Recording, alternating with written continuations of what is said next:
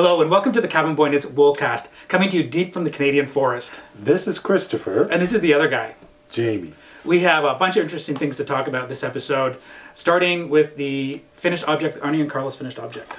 And we're going to talk about mohair and Angora rabbits. And I have a whip. I have an A-whip. A what? It's called an A-whip. And I have a cow. A what? A cow. A K-A-L. Okay, and what's in your Dyepot? Yeah, we're going to check that as well. And we've got a whole bunch of wool to talk about. So sit back, grab your favorite drink, and we'll tell you our story.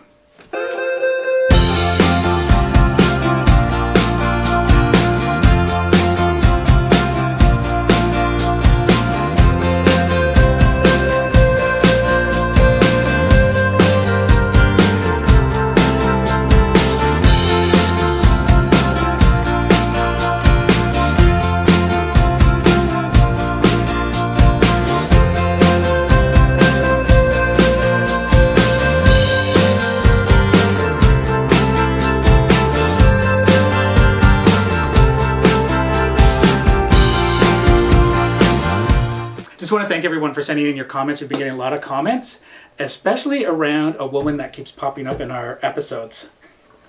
Who's that? Well, it's really interesting because there's a lot of theories on who this person is. Oh, you mean like it's the other woman?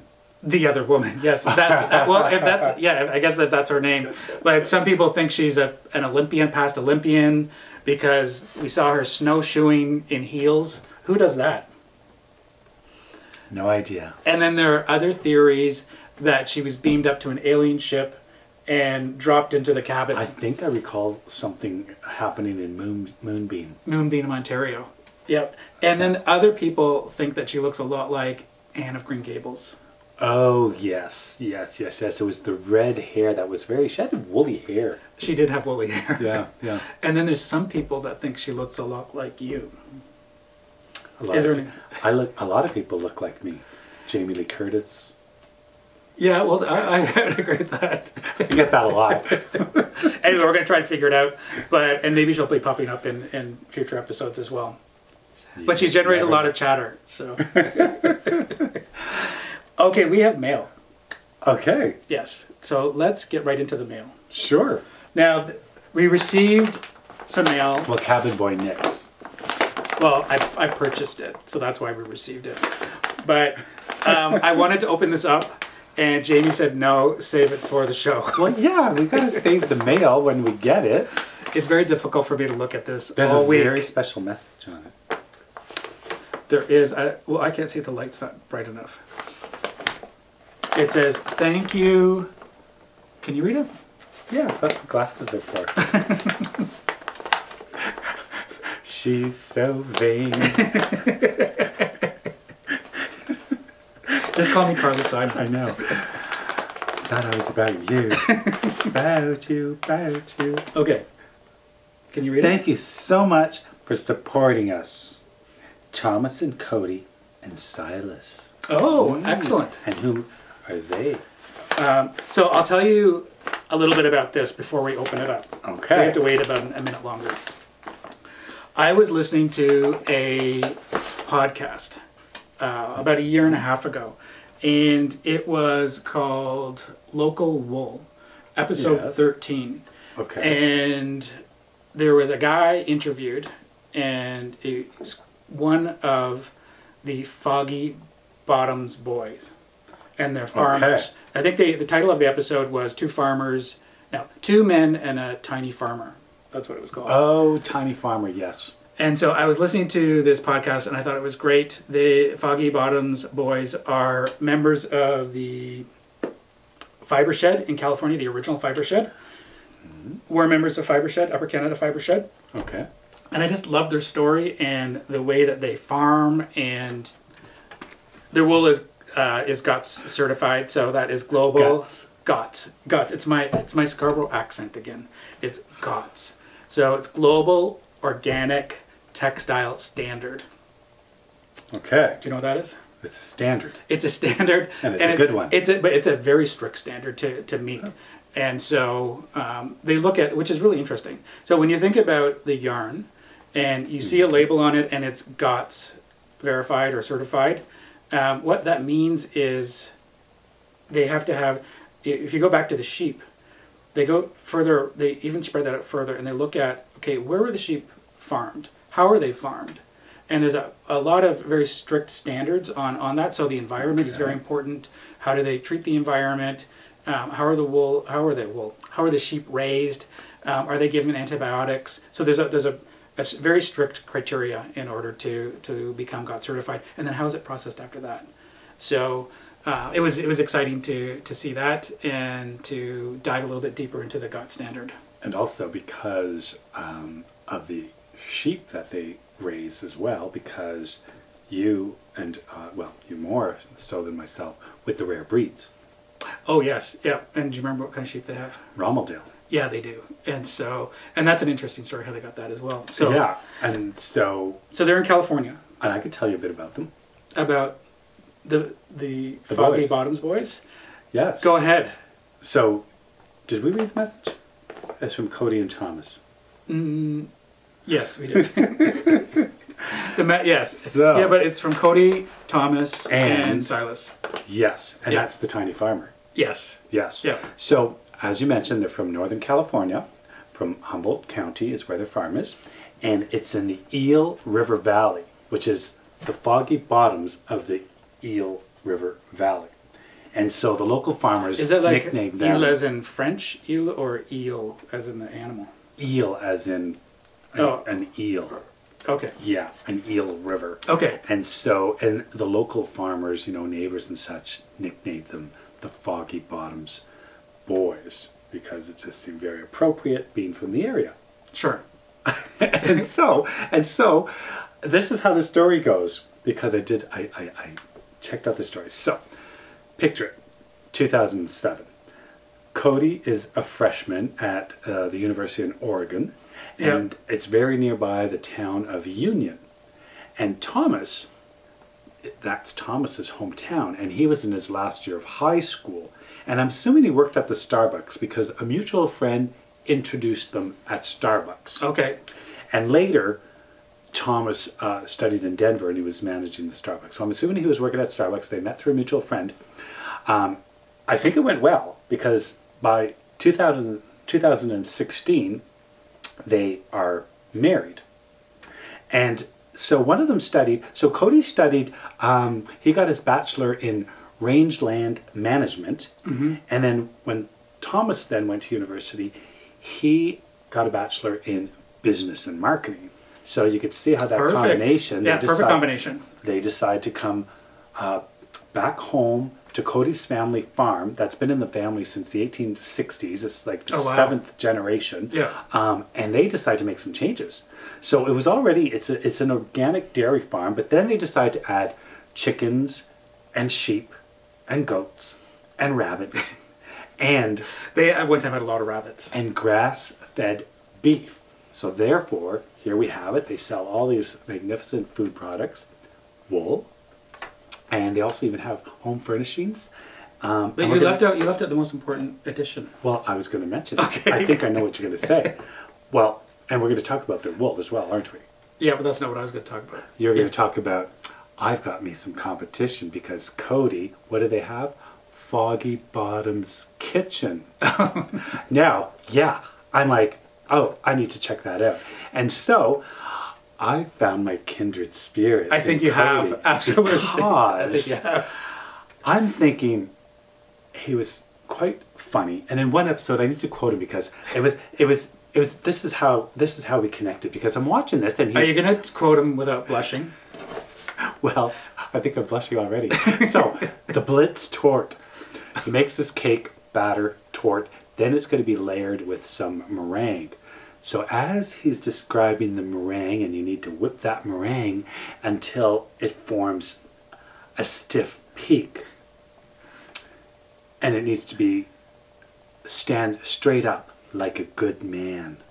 And I thought, oh my goodness, I practically spit out the foam from my morning latte as the whipped cream formed on the peak. And he was somewhat blushing, and I have to say I then blushed and I thought, I need to up my game. So he kind of sounds like the Nigella of... That's what I thought. I was going to say that because you love Nigella, and Nigella's always like, love Nigella. oh, and here we have, and I think she's British, is she? Yes, yeah. yes. And here we have, and off she carries on when she's making things, and she seems to be all about the sex appeal of whatever it is she's making. So you blush when you watch Nigella. Yes, I do. She's a fan. So back to Cody. She's a fan. Back to my Cody. Christopher who? I said that before he did because, you know, if we're out and about somewhere and this one sees something or someone of interest, he's always like, Jamie who? So, It's not true. Christopher who? So, back to Cody and the boys. What's the other one's name? Thomas. And Silas. Yes. And the tiny farmer. Yes. Yeah. So, they do have, they have a great lifestyle on the go there. Quite impressive.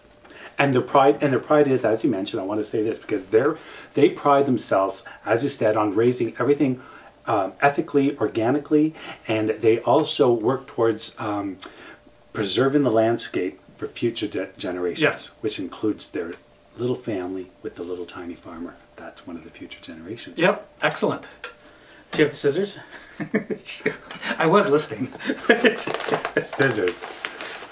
Okay.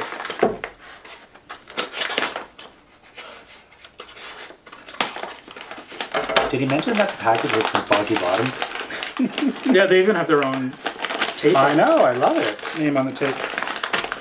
That's what I'm saying. We need to up our game here. Oh, wow. Oh. Okay. That's so nice. Oh. It's a thank you. Oh, with the tiny farmer and Yeah. the family. That's nice. Thank you, Christopher. I don't see Jamie's name. I don't like the Foggy Boys. Thank you, Christopher, for supporting our sustainable fiber project. We are so happy Cabin Boy Knits can get to work with some California queer product. Thomas, Cody, and Silas. Oh! That is... Oh, okay, that Okay, is really so special. I'll show the picture first. Oh my gosh. That is so special. Seriously. And then there's a drawing inside of it by Silas. Mm-mm. That's special. That is so special. Oh my goodness, where's the Kleenex? That's what cries. Oh my goodness. That's so sweet. That's really sweet. Oh my gosh. Okay. Let's see. All over this yarn from the Foggy Bottoms Boys. That is Okay, so special. the first two. Okay, I know what it is. You do? How do you know? Because I think that this is the, I'm not sure how you say it, but I'm thinking own. The own title yarn. Yeah. And it's spelled it's really nice too. O-H-N-E, like, oh, no. But I wonder if it's own, it wouldn't be O-N-E, but I'm wondering if it's because it's like a play on words at their own title. Because they spell title T-I-T-E-L, but I wonder if it's a play on words being own title. We'll have to ask them. Because it's 100%, this is 100% Romeldale. Yeah. So maybe that's why, because it's its own title. It's 100%. Do you want to hold it while you're talking? Sure. That is nice. Is it nice? So you mentioned Romeldale. We talked about it before. 2 episodes ago. Yeah. And I could give you a quick recap, as quick as I can, on the Romeldale. Is that possible? I'm going to do it quickly. I'm going to do a very short version of the Romeldale because it's this one especially because it's very special, as well as the other one. But this one here, so the Romeldale is an American breed that was developed beginning in 1915 when a certain Mr. Spencer, a sheep breeder, he went to the Pan Am exhibition in San Francisco in 1915, and he bought a bunch of New Zealand Romney, brought them back to his farm, and bred them with his Rambouillet, and then so became the Romeldale. A little later, he sold it to another Mr. Sexton, and from there they really worked on developing the breed. And over many years, they just made it that much of a pure and very breed-specific Romeldale. And this color specifically, we talked about the CVM before? Yeah, California Variegated Mutant. Right, and that is because the Romeldale is originally white, but in the 1960s, just this random gene appeared where they get this... The mutation. Well, when you say mutant, it sounds like there's some kind of alien sheep. It's just a gene, a natural happening within the gene pool that surfaced, and it created a little more of a color pattern on the legs, more up so the legs and the underbelly and the face. And then it was these variegated sort of colors that you get these reddish browns, grays to blacks. So this is, and in their words, this is like paying homage to the variegated type of sheep. Yeah. Which now with the association, I mean, it's all basically Romeldale. This is just nice. A part of the Romeldale, so I think you just say Romeldale sheep, period. And that is this wool right here. It's really nice. I love this color. And yeah. This is great. I've got so many ideas with this. And the thing, you know, I want to say one thing more about this wool, because we know that it's quite soft and nice, and that's because really nice. You know, we talk about the Rambouillet, and we mentioned over and over again, and that's because the Rambouillet, as we know, is basically known as the French merino, and so this has a merino background to it in the Rambouillet, and also with the Romney, when they bred it, it's always to increase productivity or to improve the stock breed, and it was the longer length of the Romney that gave the longer length to the Rambouillet, and therefore longer length, beautiful crimp to it. Yep. It yields more fleece, and overall it's just a better product in the end. Yep. Excellent. Ready to move on? Yes, that was my short version. Okay. I don't think we have enough space on the disc for the long version. Okay, the next one. Oh, I know what it is. That's nice. Wow. Let's see. Oh. Isn't that lovely? Yes. That's really nice. Well, I'm not. The dog approves. He just Zan is underneath the table sleeping. Well, keeping this one's feet warm. He's growling now. Is he growling or is he? I don't know if he's snoring. I'm not sure what he's doing. Okay, I'm not 100% sure. This is between one of two. Okay. So it's super soft. It's super white, but it depends what else you have in there before I can tell what. Okay, this is. well, I'll open up the next one. Oh, this looks nice. Okay, now I know what that is, and I know what this is. Okay, so which one do you want to talk about first? Okay, well, do you know what that is? The Risk Umbrage. It is the Risk Umbrage, and this is the Glitzy. Yeah, and it feels like there's wool. It's soft and very squishy. It's really nice. I can't stop squishing it. Here you go. Okay, well, let's talk about this one. So the Risk Umbrage is 90% Romeldale with 10% satin Angora. Not just Angora, satin Angora. Yes, and there's a difference, and I'm going to tell you why. Is there a silk Angora? I don't know about that, but nothing beats satin. That's the softest and fluffiest of the Angora rabbits. So this, like I mentioned, 90% Romeldale, which we just talked about. So we know the softness and the background of it is softness and niceness and all of that. Now add to that, imagine adding some Angora to it, which the satin Angora. Now the satin Angora, the American Rabbit Breeders Association recognizes 4 types of Angoras. So they have a French Angora, English, the Giant, and the satin being the softest. Now, they were introduced to the United States in the early 1900s, Angoras. So they've been around for some time. And you can think about the French Angora. I mean, the French royalty, they had them as pets in the mid-1700s. So you can imagine, like, you know, the Angora rabbit was something prized at the time and still today. Have you ever seen a giant Angora? I think so. Is it at somebody's wool shop? Oh, I don't know if that's a giant one or not. I think it is. It's giant. Well, it's the size of a freaking pot-bellied pig. You're talking about Rosehaven Yarn Shop. That thing came possibly out, and I thought it was a movie star. I thought somebody had a remote control. It was this stuffed animal coming out. Yeah. I think, I could be wrong, but it's pretty big. Yeah, a friend of mine had one, and you'd walk over and you'd see this thing in their backyard, and it was huge, and it would be hopping around. They're unbelievable animals. They're beautiful. It's gorgeous, unbelievable.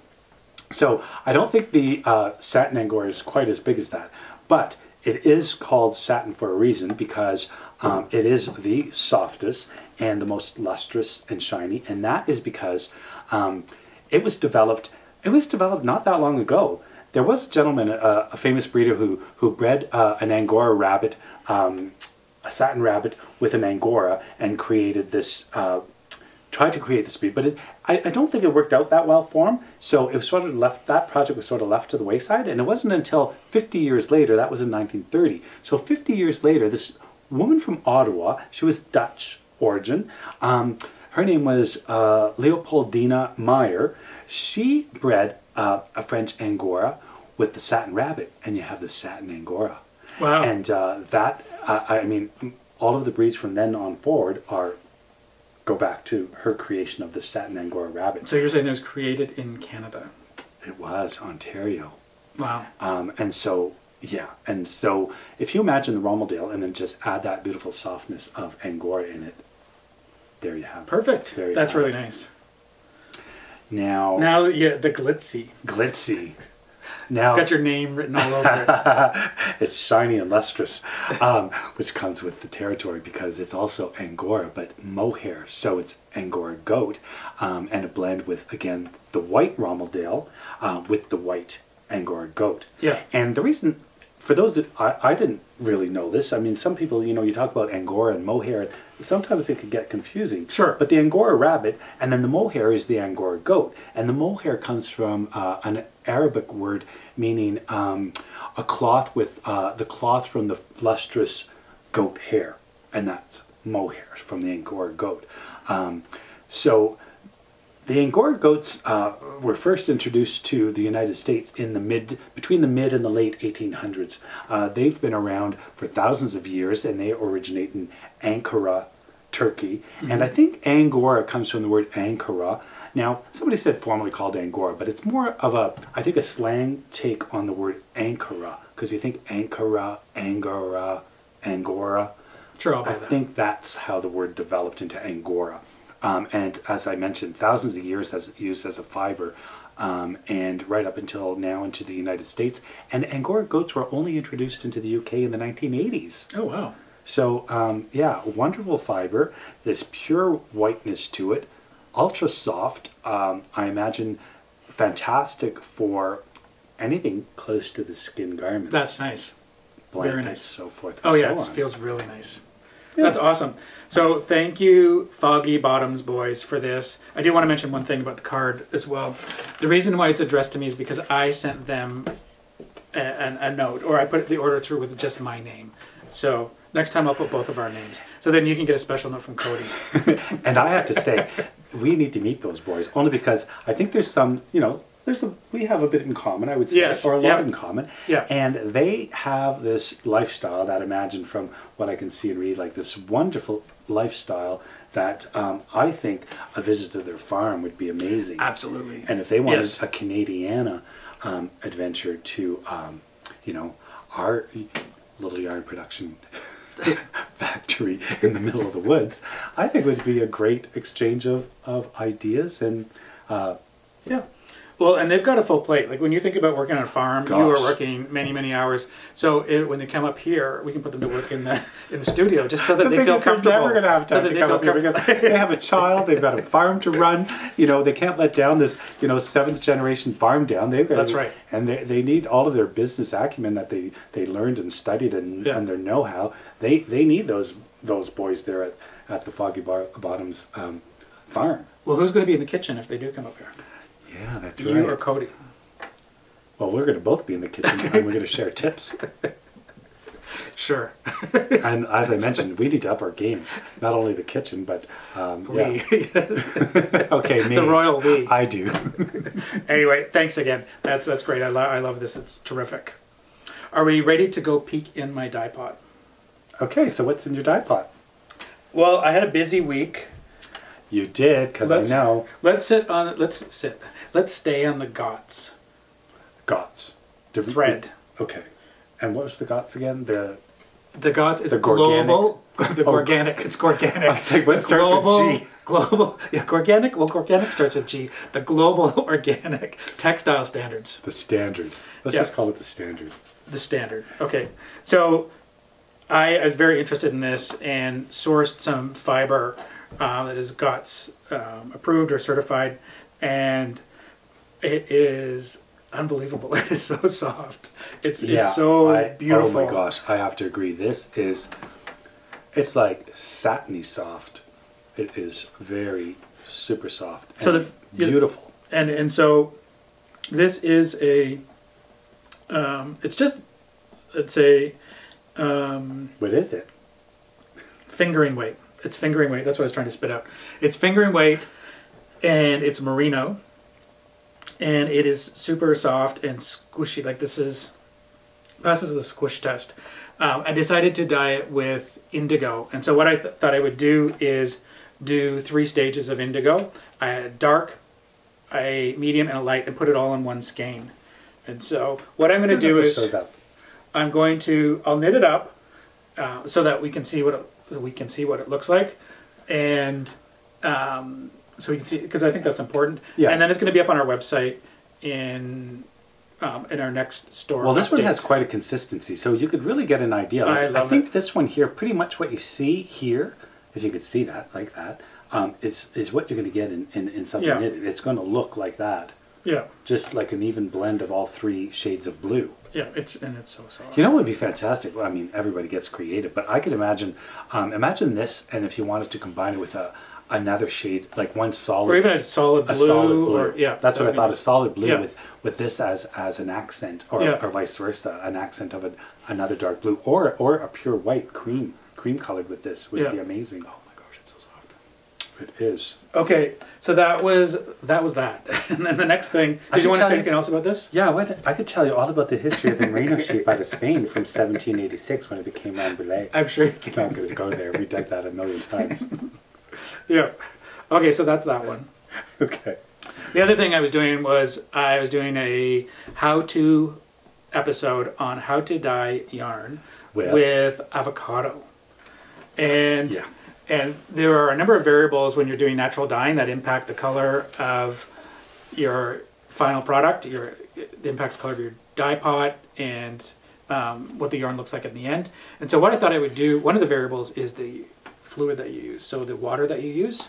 Okay. And so if I source it in Toronto versus in the forest, when we get our well water or the rainwater. Because sometimes he hauls the water from Toronto just to make a statement and a claim on making the wool seem differently. No, sometimes when I'm in Toronto and I have withdrawals of natural dyeing, I bring all my stuff to Toronto if I'm there for a few days. Basically, it comes down to city water versus well water. That's right. Yeah. So, and it doesn't have to be Toronto. It could be wherever you are. Yeah, it's you're going to get tap water unless you're on a well. Oh, well, I know someone who uses salt water as well. So that you can use this. Oh, well, shoot. I didn't think of that. We're nowhere near an ocean. That's a good point, though. Seriously. Because or lake water. We've got lake water here. We've got lake water in lake water. But salt water, that didn't even cross my mind. Because we're nowhere near it. My first thought was, okay, add salt to the water, which is something you can do. But no, if you live near an ocean, you could just scoop out the salt water, which will have a complete... Right, I never even thought of that. So I chose to use snow. So snow versus our well water. Snow water. And snow water. And who knew? And so these are the two that were, the darker one is the well water, and the lighter one is the darker one is the snow, and the lighter one is the well water. Okay. And the cool thing about dyeing with avocados is that you don't need a mordant when you are dyeing your yarn, because there's so much tannin in the pit and in the skin. So it's so efficient. All you need is the skin and the pit, and you're ready to go. And as you mentioned, and then the only variable with these two, the lighter and the darker, was just the water. That was the only variable. Correct. Yeah. Which was just the natural snowfall versus what's in the groundwater. Yeah. And there you have the two different colors to start. And and so do you know why this one's darker? No, and that one's lighter. This one's lighter because I put this one in and I didn't leave it in as long. So it was it was in at a shorter time, and that was the well water. So those are the two from the well water.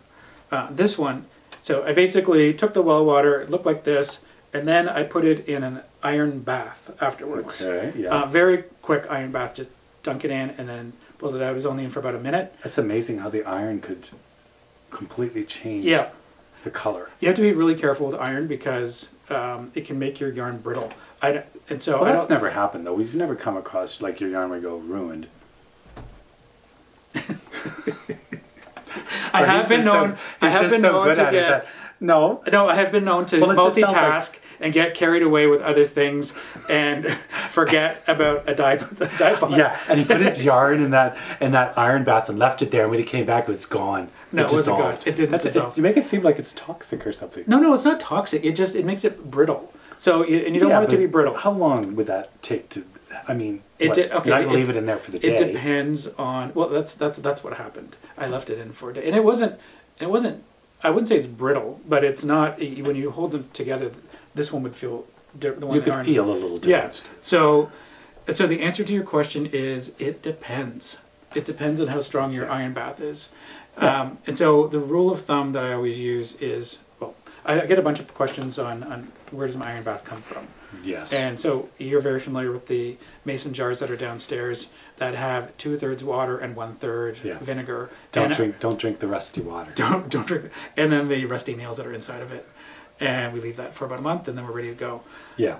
So you're very familiar with that. Yeah. And then I only use a tiny bit of it when I'm like a tablespoon when I put it in. Put it in a tablespoon at a time because it really has an impact. Well, that's the emphasis. Like I say, you don't need much, and you just put it in there for like seconds really, and it really changes. You could leave it a little longer and get it much darker. This almost looks like, this is amazing because it almost looks like a deep purple to me. Because if you think the reddishness of this one is quite reddish, and this turned into like a beautiful deep purple. But you can't, can you get, this is leaning towards black. Yes, the reason I'm smiling is because I have an idea for another how-to class, and that is in getting black, achieving black, because there's a number of ways you can achieve black. Black is difficult. And, it is. And so there are a number of ways to do that. So I want to explore various ways to get black. Yeah.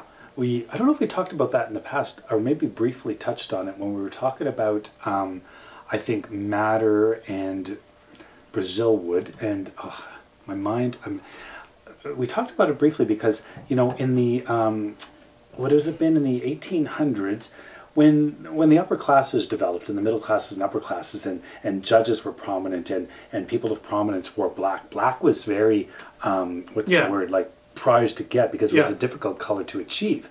And much like the history of purple. But exactly. So, but then black, it became like a popular color because it meant you were like, a judge, a lawyer, somebody of, think of men with tailcoats and top hats and they're blacks. And it was really hard to get until they discovered the process to an easy way with, they were doing it with logwood, or basically it's difficult to get. And what does it mean now black that the anarchists have taken over black? Well, we've gone from the upper class to the anarchists. I don't think that black fashion lasted that long because when color was rediscovered, probably when color TV came out, it's like, let's not do black anymore. Hey, we can do color. And then along came, and then boom, color so again. One of the things I wanted to mention about this is, the other reason I like using avocados, I like the history of it.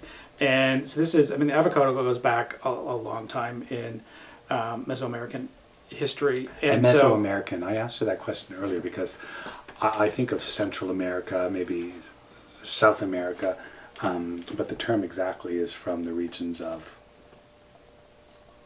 you're pretty close. Yeah. Yeah. Like from Mexico to... Guatemala, Costa Rica. Yeah, in that general Colombia. area. Yeah. And Uruguay to Peru. No, Ecuador. Sorry, not Uruguay. Ecuador to Peru. So, anyway...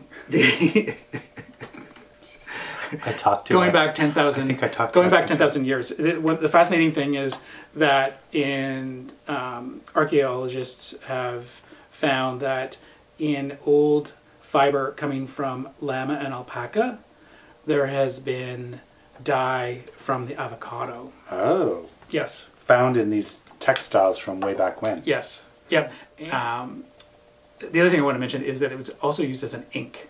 Wow. So pen ink. And it was probably, I would say it was probably around this color. You think so? Imagine. Yeah.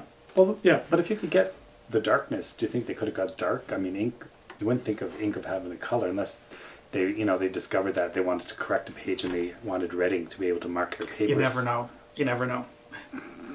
One other thing that I had mentioned in the episode was, the how-to episode, was that when we look at our avocados, they look pretty much the same in every store. That's because 95% of them are Haas avocados. Oh, okay. 95% of the ones that are consumed in North America are Haas avocados, and they come from California.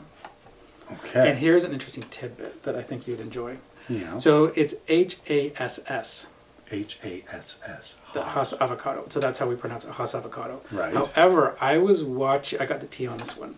I was watching an episode on YouTube where a guy is the son of the man who was managing the original Haas avocado tree. So the avocado tree was in the yard of a man with the last name Haas, and this tree was just prized because all of the derivatives, or all of the Haas avocados that we get worldwide now, well, not worldwide, but in Peru and Mexico and California, are from this tree, are derivatives from this tree. Okay. So all the Haas avocados that you buy are from this tree. And so the interesting thing is that the tree died. And so the guy who has a piece of this tree is the son of there was actually a guy who managed the outside of the tree so people wouldn't destroy it. Okay. Or he was a groundskeeper to take care of it. So he has a piece of it in his garage. And he was telling the interviewer that Mr. Haas actually pronounced his name Haas. So for all these years, everyone's saying it incorrectly. So who's right? Oh my Mr. goodness. Haas or the Haas avocado? And I could tell you that the word avocado comes from well, I knew you were going to go in that direction. Language, and the meaning of the word means testicle. Yeah, and so they must have had very large testicles back then. Well, for obvious reasons, the shape of the avocado. The fleshing of it. Oh my goodness. Okay, so the shape of the avocado, and of course there's a big nut inside. So there you go. A testicle. And it's also known to have been... I'm so glad you're able to contribute to this conversation. And it's also known to have been an aphrodisiac, so that would, that's where they go hand in hand. Excellent. And also, you mentioned they've been around as a staple of food for 10,000 years, but also about 5,000 years ago, they were already beginning to be cultivated by the Mayans and Incas. 5,000 years ago, they were already cultivating the tree. Yeah. And domesticating it. Yeah, and the popularity of avocado has increased significantly. And especially people love avocado toast now, and so that's increased the demand. And Russia has also jumped onto the avocado bandwagon, and it's driving prices up. So I know all about the avocado toast because this one here has been dyed with avocado. So every morning's like, "Where's my avocado toast? I need my avocado toast." I'm like, "Oh my gosh, avocado toast." Okay. Anyway, that is that. Oh, what did you want to say more? Yeah, there's a little bit more about the avocado. Okay, sorry. I'll have my tea break. Yeah, you go ahead. You mentioned the Spanish using it as ink. So as we know, the Spanish explorers in the 16th century came to South America. So they were the first Europeans to sort of discover or taste the avocado, and they were the first to then have them. They brought them back with them to Europe. You're saying the first Europeans. Okay, yes. Right? Yeah. And then they were the first as well to then ship them off or brought them back to Europe, where they then became popular. And then in the United States, they were introduced in the early 1800s into Florida, California, and Hawaii. And so, and they developed from there. And it wasn't until the 1960s that they became very popular, because now they discovered you could put these on salads. And because they were called the alligator pear at the time because of the skin and the look of them, and they're really wrinkly and look like an alligator skin, they kept that name. Well, they called them an avocado pear even into the 60s. Oh. So some people from that time I wasn't around there, so an avocado pear. Well, that was before my time. Way before my time. So the avocado, sometimes they call them the avocado pear, but I think most people now just know them as an avocado. Yeah. And then there's also all of the health benefits. So if you buy an avocado and then you decide to dye with them, they're very good for the antioxidants. They're high in a ton of vitamins, including vitamin C, vitamin E, vitamin B. and they help produce collagen. So to have beautiful skin, I like to just take Is that why you have avocado That's why you mask? always see me with the avocado mask. It's like, Jamie, where's my avocado toast? And there I am with the avocado on my face. Yeah, this one doesn't. Where's my avocado toast? I'm all about having beautiful skin. That's funny. Okay, are we done with the Dyepot? Or is there anything else you want to add? That's the secret, folks. Okay. Avocado facial masks. Okay, why don't we get into, we have a whip and an A-whip, but I'm really interested in the A-whip, so why don't we talk about that? Are we going to start with my A-whip? Yes. Okay. I'm going to tell you what the A-whip is. So the A-whip that I was going to talk about begins here with this, because it's the almost work in progress. Now here's the dilemma. I don't want to get any of this on this precious wool. I'm moving this over just in case. Okay, so I have these amazing skeins of yarn, and I've been... I'll hold them up while you talk. I've been waiting... Because you often need your hands to talk. Well, I need those to talk about it. I feel like I'm... Okay. Okay, so I have these skeins of yarn, and I want to knit a sweater. And I've never knit a sweater before. And I have these images in mind of what I'd like to have. There's two of them. This one in particular, I love this yarn, and so I'm asking if anyone out there has an idea or any ideas on something that would be a very good beginner sweater. I don't know if there's an easy version of a sweater, but if there's one easier than the next, then I'm thinking maybe people could send me ideas. Excellent. And so what I have here, these three here are Gotland, and we've talked about Gotland before several times because one of my sweaters is Gotland and I absolutely love it. So here you have two of the natural Gotland colors. You have this beautiful gray, this beautiful cream, and this one that you dyed, which is absolutely my favorite because it's Gotland with indigo and it has this look of denim almost. So if you put the combination of these two together, absolutely stunning. Then you're going to introduce the cream. So if you introduce the cream with them, I would like to have some kind, I'm thinking some kind of a cream border here, cream border, cream, gray fading into the blue, and then this, of course, is another one of your colors. I want to introduce the pink into the gray because I think that's and where's the gray? Amazing combination. Where's the gray going? The gray is going to be, the top part is going to be gray to about here. Yeah. And then I want to incorporate just a hint of the pink across the chest. Okay. That's going to give it a pop because I just love that combination. Then it's going to blend into the blue, and then the cream on the 1/3, let's say, bottom is going to be cream, and cream on the sleeves, and it's going to be stunning. So what you're looking for is suggestions on a beginner's sweater. Yes. And these, and so do you want like a raglan sleeve, or what kind of sleeve do you want? I don't know. I like my one sweater that, I don't know what you call the sleeves that sort of go here, like this, across the top. Is there a name for that type of sleeve? But then the raglan, you have them where you have stitching across here, and the rounded shoulders where you just continue from here over down. Yeah. Either or. I don't know which one would be. Okay. Simpler. Well, or they could be equally the same. There's maybe no shortcut. I'm not looking for a shortcut. I'm looking for a simpler way to knit a sweater. Sure. And so basically, yeah, like a basic probably raglan sweater or another pattern. I'll figure out. The color combinations. I just need to know how to knit the sweater. And when I get into the arms or the body of it, I'm just going to switch yarns, which I could easily do. And you have enough yarn for this? Yes, I do. Okay. Definitely enough. Excellent. I am a size medium, so I need about, how many skeins? I'd say probably, well, it depends on how long 8 or 10? Yarn. Yeah, 8 to 10. 8 to 10. Yeah, I think you've got it. And I have the fewest I have are the blue, but that's just going to be an accent. Okay. Excellent. So if you have any suggestions? For my A-whip. For Jamie's A-whip, so he can turn his A-whip into a whip. FO. Not even a whip. Well, no, you have to go to a whip first, and then you go to the FO. I want to just jump straight to the FO. And are you going to swatch on this sweater? Oh gosh, no.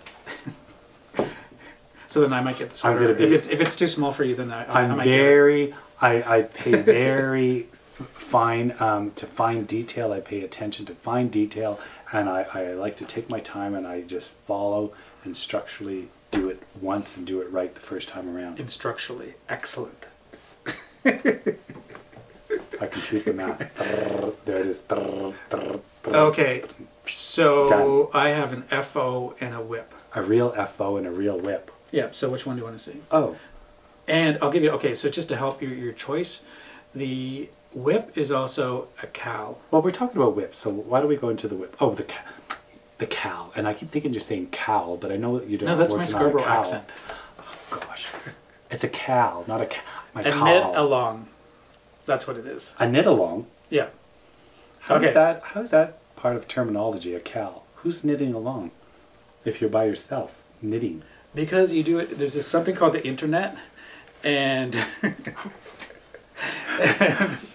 and people will work on a project together.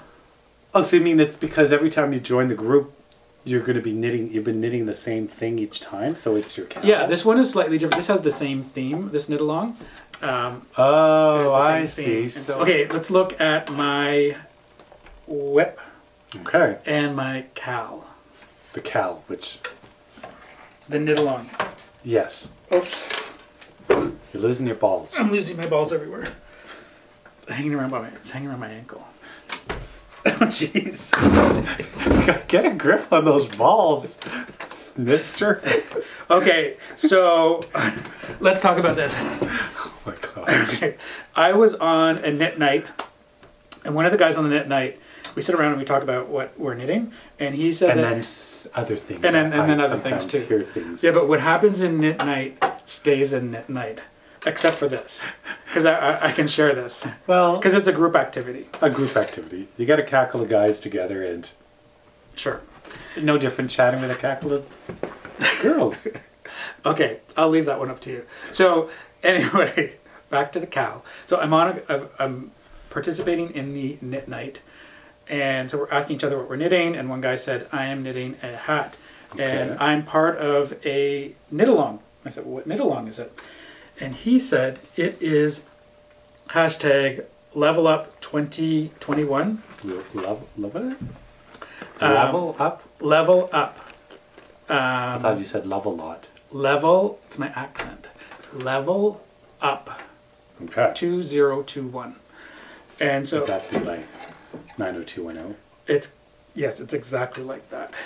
And so I asked, what is that all about? And he said, it's a knit along that Caleb from Drowning in Yarn has started, and it's really to try a new technique that you haven't tried before, and you can do it in a hat because the hat's a small enough project. Okay.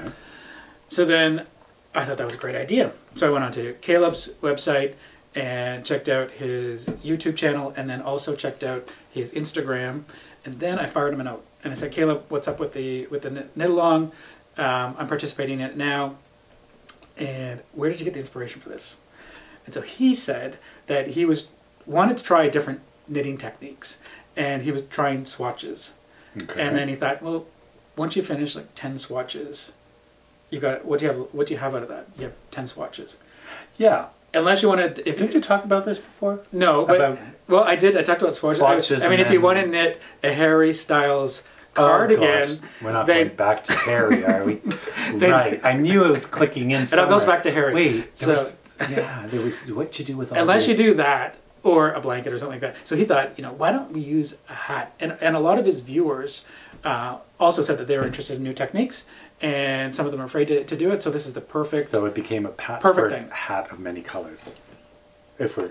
No, he didn't. No, he scrapped the idea. The numerous swatches. He scrapped the idea of the swatches, and he decided to do the hat because you can try different techniques on the hat. Okay. And so Caleb decided to do the Vold hat, VOLD. Vold. Yeah. Oh, so by Jean-Philippe Cliche. Cliche. Yeah. Is it Cliche? Well, his website has an accent over the last E, but everything else does not have the accent. Atelier Cliche. So Atelier Cliche has that. But I can't, well, is it that? Because but his last name does not have that, just be clear. So Jean-Philippe Cliche. Okay. Because from what we know and what you know is there's nowhere near that it would be Cliche, and I don't think you would call yourself Cliche. No, well, we'll ask him. Okay. So Atelier He's only in the next province over. Jean-Philippe Cliche. He's probably about 2.5 hours away from here. So we'll ask. Yeah. Have we been there? No. Or that's another one that we're supposed to do on a tour to Ontario. No. Yeah, well, that's in Quebec. He's the next province over. Oh, is that where Quebec is? Okay, so back to the project. So anyway, I thought, why don't I do this? Why don't I try this? Am I taking over too much? You're practically sitting on my lap. It's like you're like this, and I'm like I keep trying to go like that, and then you're I don't know what he's trying to push me out of the camera. See, it's all about what. Soon he'll be back to. That is not true. Oh. I thought this would be a great opportunity to do a hat and learn a new technique. And so this one is Intarsia in the round. Like Target? It's from Target, folks. Yeah, I bought it. It's not like Target. It's my knitting skill from Target, the store Target. No, it's Intarsia. And so Intarsia is very much, it's the same terminology that you use in woodworking, where you've got an inlay of a different color. So it's, you're taking multiple colors and putting them together, basically. And so that's what I'm doing with this hat, which I've just started. And also I'll have that finished shortly. Well, it looks like it's almost, is it close to being done? Yeah, not too far away. Yeah, I love that color combination. So you're supposed to use 4 colors, but I chose to use 3. Was there a choice? A choice to use 3 or 4? Yes, you can use 3 or 4, I guess. And so, anyway, so I've joined this, or I'm doing this, and I was inspired by the knit along, and I thought, what a great opportunity to learn a new skill. So is this his knit along project while one of these? Yeah, Caleb's already finished one of these. And his looks fantastic. Okay. So check it out on his Instagram. What did you use? What did I use for this? Thank you for asking, because I would have forgot to mention that, and it's really important to mention the wool when you're knitting with it. Well, absolutely, because I know they're your colors. Yeah. So this one is the acorn that I used, or the oak. This one is birch that I used, and this one is indigo. Okay. So we'll see what that looks like when I finish up. This is a beautiful It's gold. It's kind of like a gold brown. Yeah. And then this one, because I don't know if you could see that, is a beautiful pale gray. So that gives a really nice contrast with the blue and the oak. And the oak's going to be available soon, because you've been dying with oak for a while. We talked about it. Yeah. So yes. Yeah, it'll be available soon. It will be. And so you've learned what a KAL is now. A KAL. A cowl, not a cowl. I do want to mention one other thing about Caleb.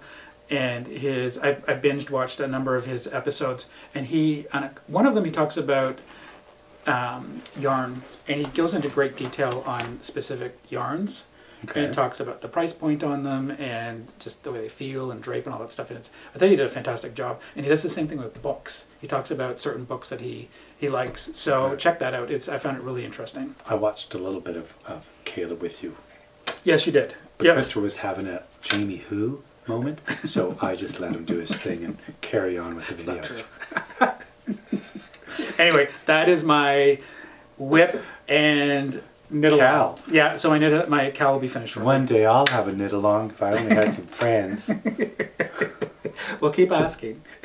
Keep asking out there for friends. And I'm sure you'll get some. If I knit a little more often, I might gain new friends. Well, you have a new cooking friend. You have to do a knit along with Foggy Bottoms Boys. I'm going to try to. I cook along with them. I'm gonna say if we do like a in Zoomlandia instead of a knit along, we might have a knit along cook along. I think there'll be a lot of people interested in your knit along cook along with a knit along cook along with the Foggy Bottoms Boys. Yeah.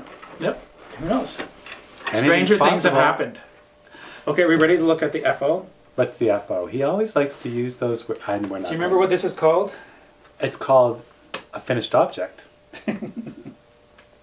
I'm not sure what side is which. Oh my gosh, I don't think there's a side, Crystal. I can't remember what side is Crystal. which. I just call Crystal.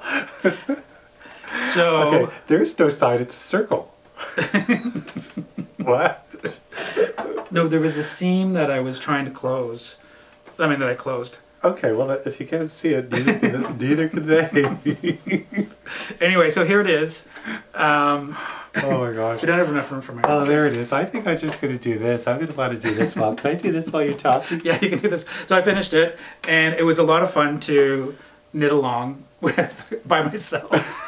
I had my own knit along. Yeah, this is not a cowl because you didn't do a knit along, but did you knit along at times? So it's really, I like this. It's great. So it turned out beautifully. This is what it looks like in the book. If the yeah, it looks just like in the book, doesn't it? I think mine looks bigger. It's bigger and thicker. It definitely is. But you know what? How many? You stuffed it so. What? So what do you think I stuffed it with, and how much? I know because. Never mind. There's at least. I think you used a little bit of fleece. There is pillow stuffing in here. 2.5 pillows at least. Wow. And then I had some fleece from. Wasn't fleece though. It was. No, it's just a fiber. Fiber from fiber. Upper Canada Village. Was one of them the dog? And then I ran out. I was about here, and I ran out, and I thought, and that's so there's dog hair in here. Because you said I don't know, and it's not Zan's dog hair. Was it Louise from Louise gave us that, and you said I think this is dog, and it's like I'm thinking, well, we use it at the door where Zan likes to curl up because he cools down. Yes, but now you're blocking that beautiful coolness of a draft that Zan so appreciates, but then he's cozying up so against he's with dog fur. The what was this called again? We went over this last time. The draft stopper. The draft stopper. Yeah, and is that what it's called? And Zan is now. I think it's Zan's new best friend. Yeah. And that is the explanation because I didn't know or remember that you said you finished it off with a little bit of the dog fiber. It was super soft and fluffy. Yeah, yeah. So that's it, and I really like it. It's great. Yeah, the colors are incredible. And I mean, the pattern, everything about it is a fantastic pattern. And you know, I always look at this and think, oh gosh, the intricacies of it all.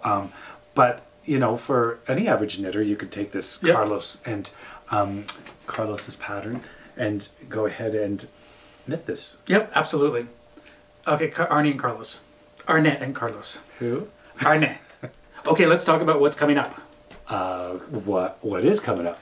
Indie Across the Pond is coming up in a couple of weeks. Oh, is that like, oh yes, that's like Indie Untangled. Yep, except it's across the pond. Okay. And it's the 19th to the 21st. And so we are going to be there as shoppers. Oh, so like, it's like a visit, an adventure. It's an adventure. And the thing I get excited about with these festivals, I get a little bit excited, or a lot of bit excited. Yeah. Is that you meet new people that you've never met before, or new vendors that you've never met before. Yeah, we've already done a couple of virtual appearances, showing up at these events, and they're fantastic. It's as good as it gets right now. So the way that this is going to work is it's $5, and then you get access to the marketplace, and there's a tea time at lunch too. So I'll definitely be there. I love tea times. Well, and $5. I mean, jeepers! Everybody should be all over that. Yeah, absolutely. And there's usually a limit to these things, so if anybody's interested, they should sort of get on it. So what is the tea time? What does that What does that mean? You spill the tea. No, you get to network. So you get to meet other people. So there's a period where maybe you do take like a lunch break or something, and then you just just like shoot the breeze. Yeah, and then there's also going to be 2 lectures as well. Okay. And I think that those have separate prices on them. One's on Saturday, one's on Sunday. And one of them is Melanie Berg, who is from Germany, who a lot of people associate with amazing shawls. She's really, really talented.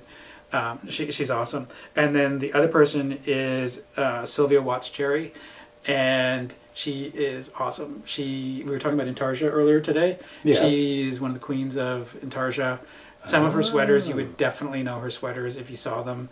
A lot of it's inspired by African culture, and it's just gorgeous. And she's out of the UK.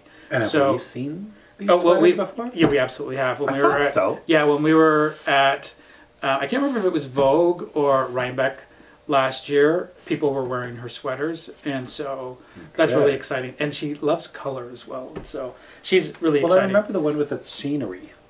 Yeah, the Village. I think it was called the Village. Right. That's really nice. You would have pointed that out, and it would have stood out as well. Yeah. You notice a sweater that looks like that is amazing. And then the other is the Marketplace. And so we're going to be participating in the Marketplace by participating as in going to see as many as possible. As in going shopping. And I like how he puts it about it. We're just going to participate in the Marketplace.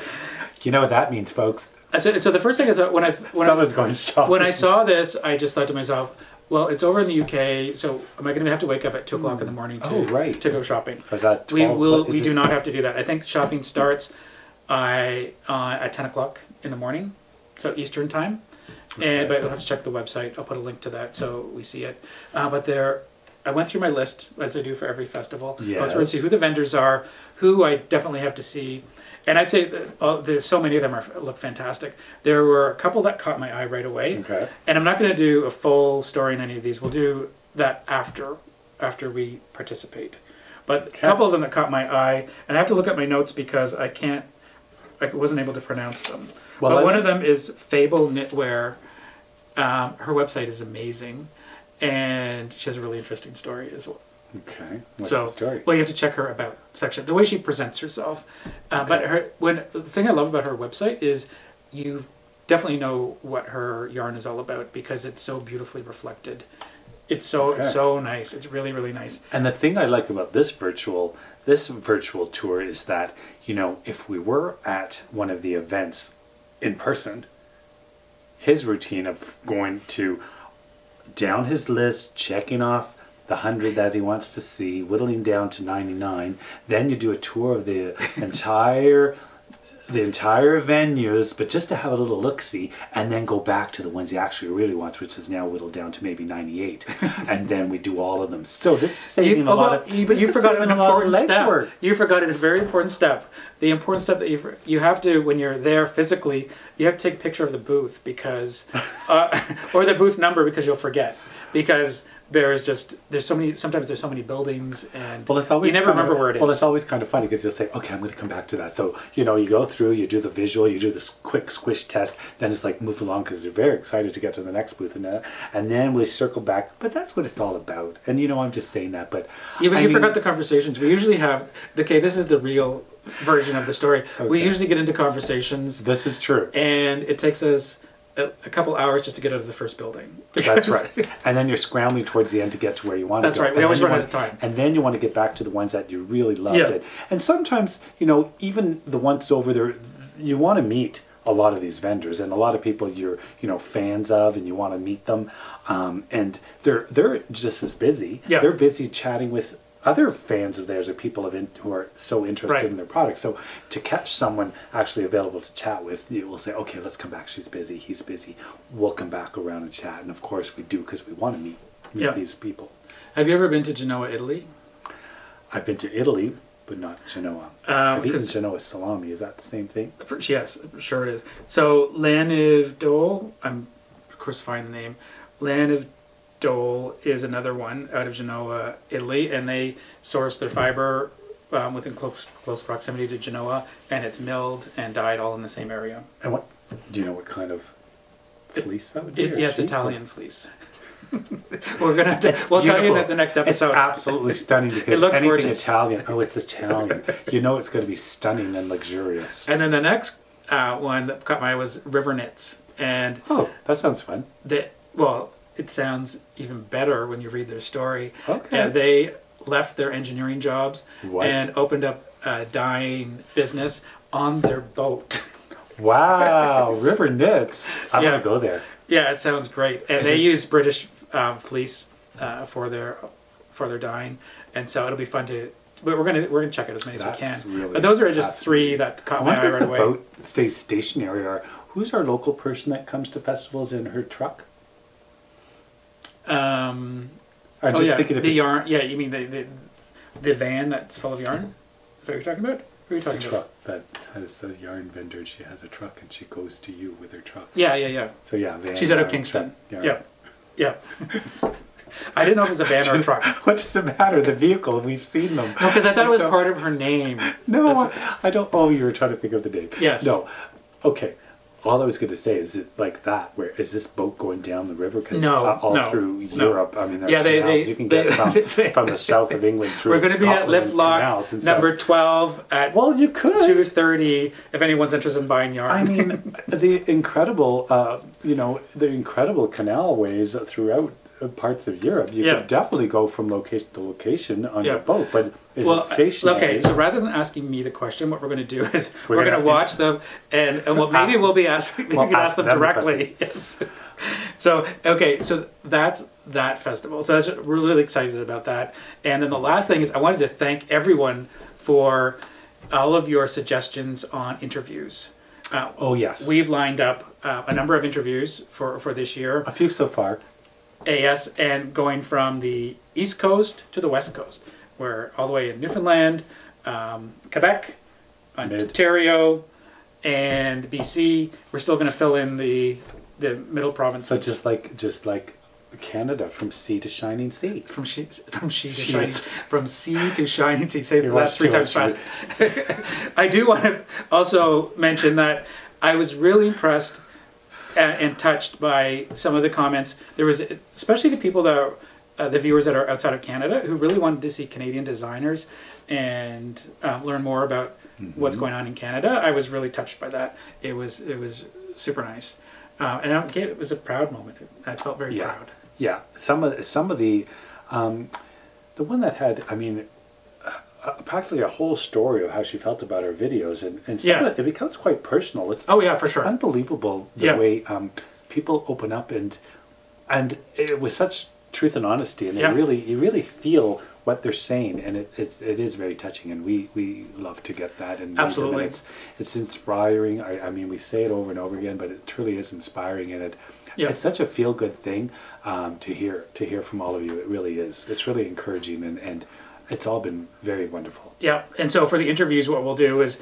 we've got a number of Canadians lined up, and we're also going to do some international as well, because I think it's great to bring that audience to the viewers as well. Some of the people that we've met along our travels. And I think it's interesting too, because thinking it through, there are there's so many artisans out there. Oh, for sure. Well-known artisans and little-known artisans, and so there's not really a criteria that we're saying. But some of these more unknowns, it'd be fun to bring them to the forefront. To say, hey, have you heard of this person? And some of you have said, hey, have you thought about this? And that's what I love too, because some of them I've never heard of before. Yeah, so that was great. And that's to bring them to the forefront, because like, wow, look at what he or she is doing. Yeah.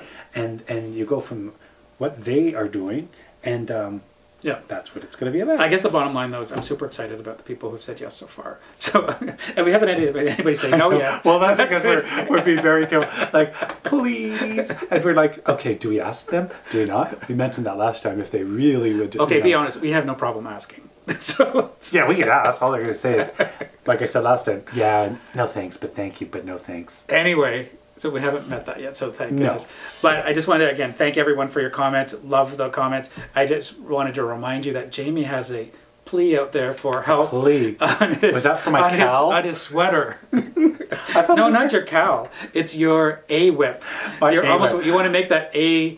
You want to remove that A and start a whip. So he's looking for anyone to provide suggestions on a beginner sweater. And the cowl is because I did put a little bit of a slit in there that... some knit-along friends would be... Sure. Anyway, have a fantastic week. We enjoyed sharing these stories with you, and look to sharing more with you as well. Take care, everyone. Bye-bye. See you next time.